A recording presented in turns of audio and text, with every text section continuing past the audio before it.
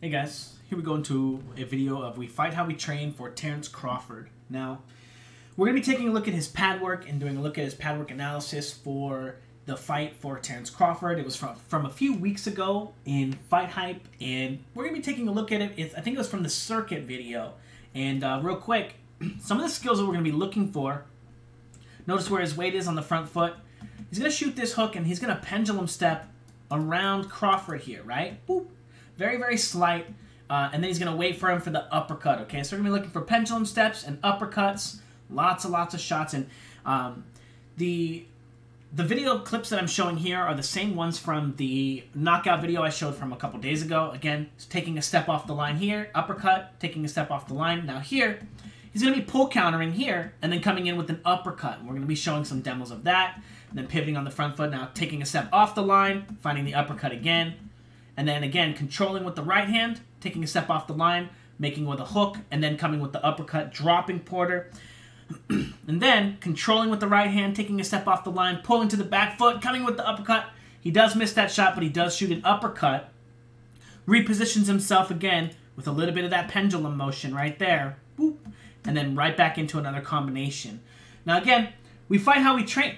And he's going to do all of these little moves in his pad work here. Now starting with taking a step off the line, okay? He's going to shoot a control combo, 1, 2. Take a step off the line, real simple. But very, very similar motion to when he was stepping off of the line when Shawn Porter would pendulum on him so he could set up his uppercuts. And again, 1, 2, 3 right there, just real quick off the line.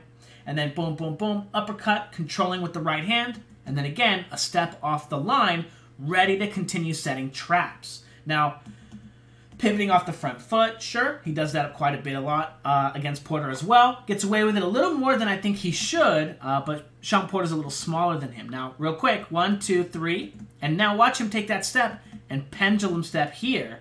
Very, very similar to what he does in the first clip here, right? He is in this position here, and now penduluming this way to get that angle. Very, very slight at the end, but a very, very similar motion. Whoops, did I go so far back? A very, very similar motion, boom, boom, boom, and then penduluming here to set the trap for that right hand there. Now, again, after these motions, looking primarily to start his engagements, again, with uppercuts, right? And he's going to do a lot of that in this routine as well. Boop, boop, boop. Ah, so here we go, practicing the pull counters with the uppercut, right? Control, control, and now his opponent's going to interact with him off the line with an uppercut, right? So, boom, boom, pull, uppercut, hook, okay?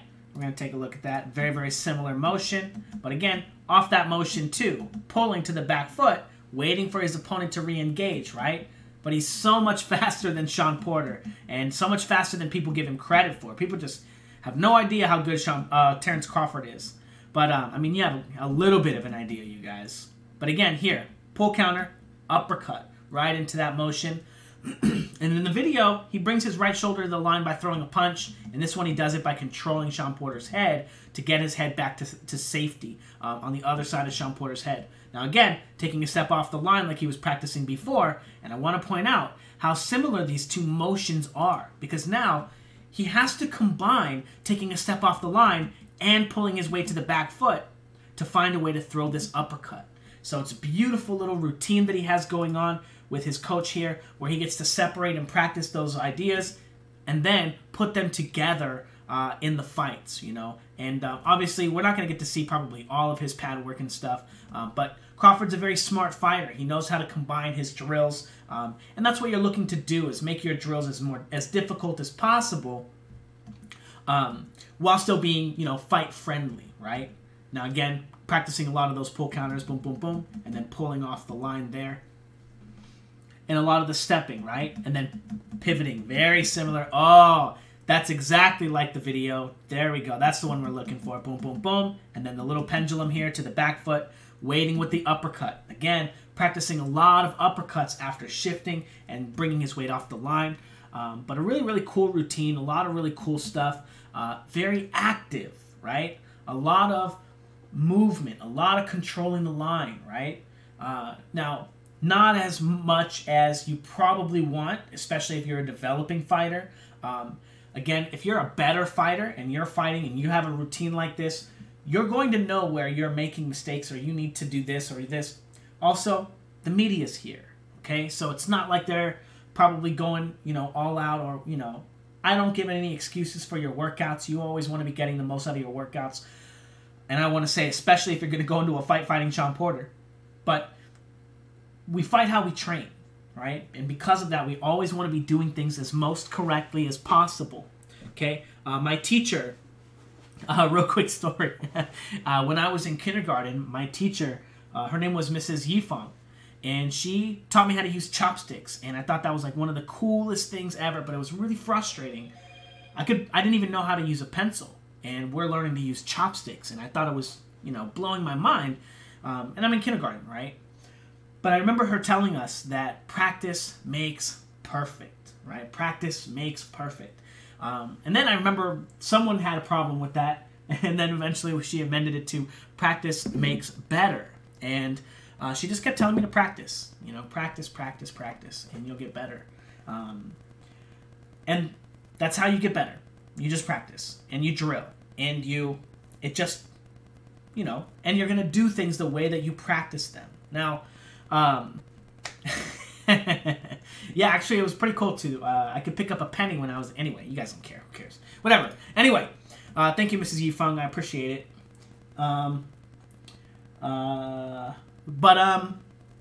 Now, we fight how we train. No excuses for your training, right? You're gonna fight how you train. So if you take it relaxed.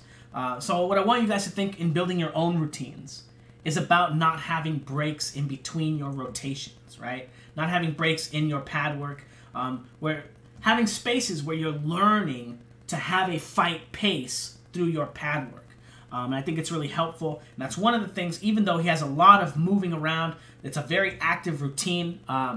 That's one of the things that you want to be mindful of, when doing your own routines.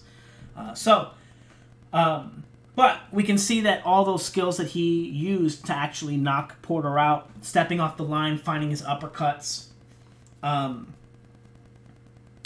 pull counters, and how those kind of moves kind of bleed into each other, as well as the pendulum steps, right? So that he can get the outside angles as well when he was being more offensive, right? And just real quick, you guys, just to show you the dichotomy between them, right? Pendulum stepping backwards off the line here, right? Taking a step off the line, right? And that's a pendulum step backwards, right? Boom. And then coming with the uppercut. And then you have the aggressive version, the pendulum step forward, right? Where you're coming and getting the angle around him, right? As Crawford is looking to do here, as he starts his engagement here and looks to kind of pendulum around Porter here, getting that better striking angle against his, smaller, slower and, overmatched foe. Again, I thought that this fight was, I guess the way you say it was a mismatch, and once Crawford wanted to turn it on a little bit, he was just so much faster and so much more dominant on the line than Porter could be. And Porter couldn't find a safe way to get on the line with him. He couldn't find a safe way to close the distance because we fight how we train. And in all of Shawn Porter's videos, his head is always in the same spot when he throws his ones and twos. And Crawford was able to take advantage of that, as we see here. 1, 1, 2, boom, and coming just straight forward because he has no other option, right? Boom, right into that shot, right into this shot, coming forward, right into that shot, coming forward, right into this shot. Again, a pretty easy night overall, I think, for Terence Crawford. And as we look back on it, we're going to realize how much more dominant he was over Shawn Porter. Because I think it was really, kind of a one-sided beatdown, But anyway, yeah, I think I gave Shawn Porter, if you guys are interested, 2 rounds for sure. I gave him the 3rd round, which was a pretty close round, and the 5th round. I thought the 5th round was his best round. But most of the other rounds, I didn't really think that Shawn Porter did enough to win them, landing the punches that he was landing. I thought he was eating bigger punches than he was giving. Now, there are other ideas there, like flaws in the scoring system and stuff that you might want to think about or whatever when analyzing a fight like this, and they kind of highlight those ideas too. It's really interesting. But maybe I'll talk about it a video on scoring and how I would change scoring if yeah. Anyway, let me know what you guys think in the comments below. Don't forget to like, comment, and subscribe. And if you guys would like help building your training routine, if you guys would like help learning how to shadow box, learning how to get into boxing, learning how to, whatever it is that you want to learn how to do, learning the double end bag, learning how to use the speed bag, you want to learn how to hit the heavy bag like a pro, check out my Patreon. I do private coaching. It's $50 to sign up and $50 a month. And if you join up, I actually just recently started a Discord. So I have a private Discord server where I have all of my fighters that I'm coaching, as well as the longtime fighters and fighters that I'm coaching in my black belt boxing program that have actually purchased the Pendulum boxing program, and almost everyone who, well, a lot of people who purchase it wind up wanting the coaching as well, and they love it. So it's a really cool place to kind of interact with other people who are training, and I want you to know that the people who are in the Patreon, for the most part, they take their boxing very seriously, just like I do. I'm very critical of people online. I'm very, very harsh on my own training, my own techniques, and it's a place to learn and grow, and it's going to be an interesting community. Right now, I think it's about 20-something people or 25 people.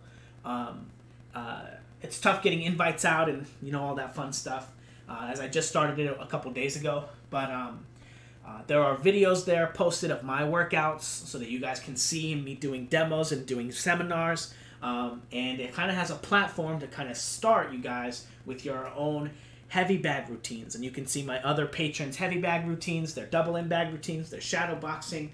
And you can see everyone working on the drills and working on the things that I'm teaching in kind of a boxing school kind of work. So it's a pretty cool community, yeah, it's fighters only, okay? So if you're not a fighter, if you're not training, and you're not sending in video, you don't get to be a part of the community. So it's only going to be fighters. It's not going to be creepy old coaches just trying to watch you and look at your video. It's not going to be a bunch of, people trying to steal your stuff. It's going to be people that, anyway. It's a cool community. Yeah, if you have any other questions, also, full fight film studies on Patreon. It's $10 to sign up, $10 a month. And that's also a great place to learn boxing if you want to learn by yourself. I talk about technique. I teach everything I teach in film study on there. And you can go back and watch tons and tons of other patrons sparring and competitions and their training and their heavy bag work and their shadow boxing work and all kinds of work, all kinds of drills, all kinds of very, very, very unique and interesting things to learn on Patreon. And it's $10 to sign up and $10 a month. And again, I make more content on Patreon than you could possibly consume every month. Okay? It's more content than you guys can possibly consume. You will never, ever finish my library. Ever. There is so much content. And it's only $10 to sign up, $10 a month. And if you want to sign up for the Patreon coaching, okay, you will never run out of drills. I will always have new drills for you. I will always have new things for you to work on. Until you're burnt out because I've made you work too hard. And that's actually usually what happens. People are like, damn, man, actually, there's a lot of stuff to learn, man. That's crazy. But, yeah. Anyway, let me know what you guys think in the comments below. Don't forget to like, comment, and subscribe. And all of my Vimeo packages right now with promo code 30 are 30% off. Check them out. I actually just recently added some new shadowboxing videos to the shadowboxing program to kind of make it a little bit more complete and kind of tie some ideas together that I was really hoping to when I first put it together. But it's really cool. And again, it's kind of a living document. I think I'm still going to be adding a couple more videos in just about another week or so to teach kind of, some more advanced shadowboxing drills and theory and stuff. But it's a really, really cool program. And again, if you guys have any questions or comments, the only people that are allowed to review it are people who purchased it. So if you purchase it and you hate it, just leave a review. I'm not going to delete it. I don't coerce people into putting reviews. I appreciate them greatly, but anyway, let me know what you guys think in the comments below. Yeah, whatever. Later.